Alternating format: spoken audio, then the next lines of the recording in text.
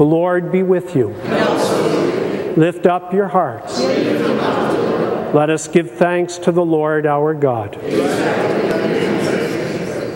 Father, all-powerful and ever-living God, we do well always and everywhere to give you thanks and praise.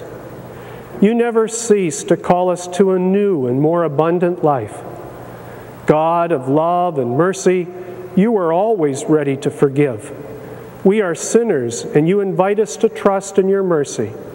Time and time again we broke your covenant, but you did not abandon us. Instead, through your Son, Jesus our Lord, you bound yourself even more closely to the human family by a bond that can never be broken. Now is the time for your people to turn back to you and to be renewed in Christ your Son, a time of grace and reconciliation. You invite us to serve the family of mankind by opening our hearts to the fullness of your Holy Spirit. In wonder and gratitude, we join our voices with the choirs of heaven to proclaim the power of your love and sing of our salvation in Christ.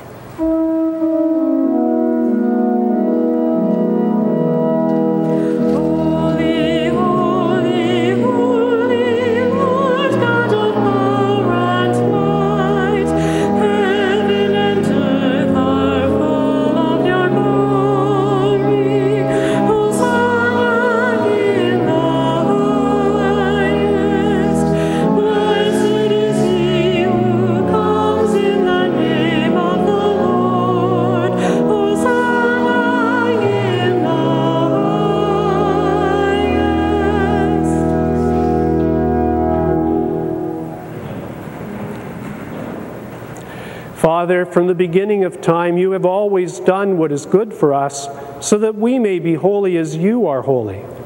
Look with kindness on your people gathered here before you. Send forth the power of your Spirit, so that these gifts may become for us the body and blood of your beloved Son, Jesus the Christ, in whom we have become your sons and daughters. When we were lost and could not find the way to you, you loved us more than ever. Jesus, your Son, innocent and without sin, gave himself into our hands and was nailed to a cross. Yet before he stretched out his arms between heaven and earth, in the everlasting sign of your covenant, he desired to celebrate the Paschal feast in the company of his disciples. While they were at supper, he took bread and gave you thanks and praise. He broke the bread, gave it to his disciples, and said, "Take this, all of you, and eat it. This is my body, which will be given up for you."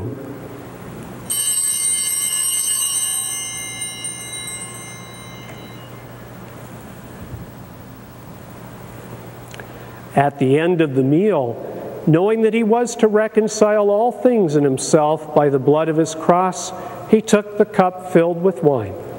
Again he gave you thanks, handed the cup to his friends, and said, "Take this, all of you, and drink from it. This is the cup of my blood, the blood of the new and everlasting covenant. It will be shed for you and for all, so that sins may be forgiven. Do this in memory of me."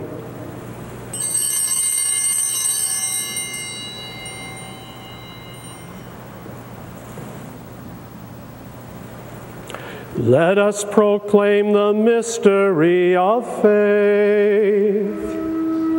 Christ has died, Christ is risen, Christ will come again. We do this in memory of Jesus Christ, our Passover and our lasting peace. We celebrate his death and resurrection, and look for the coming of that day when he will return to give us the fullness of joy. Therefore we offer you, God, ever faithful and true, the sacrifice which restores us to your friendship. Father, look with love on those you have called to share in the one sacrifice of Christ. By the power of your Holy Spirit, make them one body, healed of all division. Keep us all in communion of mind and heart with Benedict our Pope and Thomas our Bishop. Help us to work together for the coming of your kingdom, until at last we stand in your presence to share the life of the saints, in the company of the Virgin Mary and the apostles, and of our departed brothers and sisters whom we commend to your mercy. Then, freed from every shadow of death, we shall take our place in the new creation and give you thanks with Christ our risen Lord. Through him, with him, in the unity of the Holy Spirit, all glory and honor is yours, Almighty Father, forever and ever.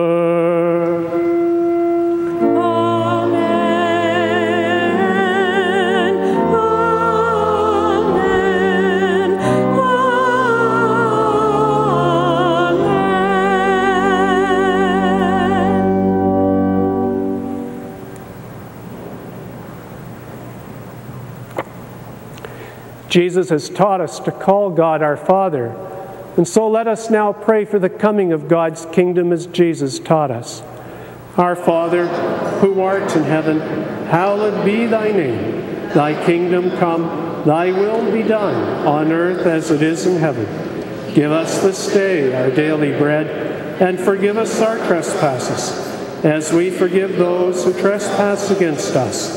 And lead us not to temptation, but deliver us from evil.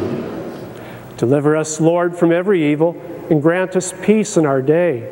In your mercy, keep us free from sin, and protect us from all anxiety, as we wait in joyful hope for the coming of our Savior, Jesus Christ.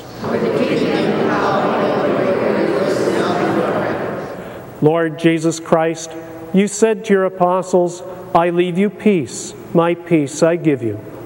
Look not on our sins, but on the faith of your church, and grant us the peace and unity of your kingdom, where you live forever and ever. Amen. May the peace of the Lord be with you always.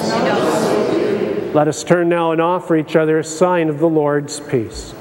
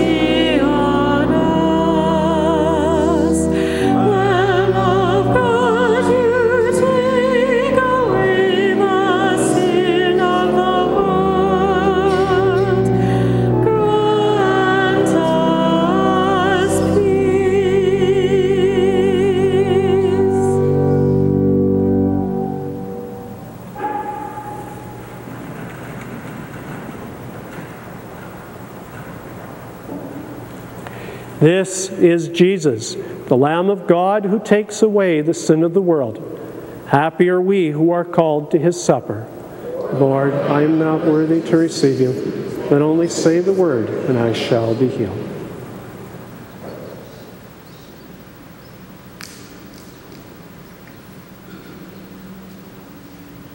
Would those of you at home join with me now in this reflection on peace? Peace is only found in yes.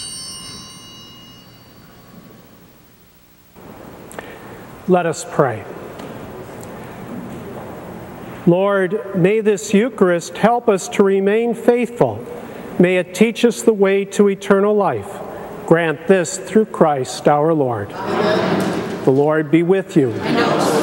May Almighty God bless you, the Father, the Son, and the Holy Spirit. Amen. This Mass is ended. Let us go now in peace to love and to serve the Lord. Our thanks to an anonymous donor from North Bay, Ontario, whose generous contribution made the televising of today's Mass possible.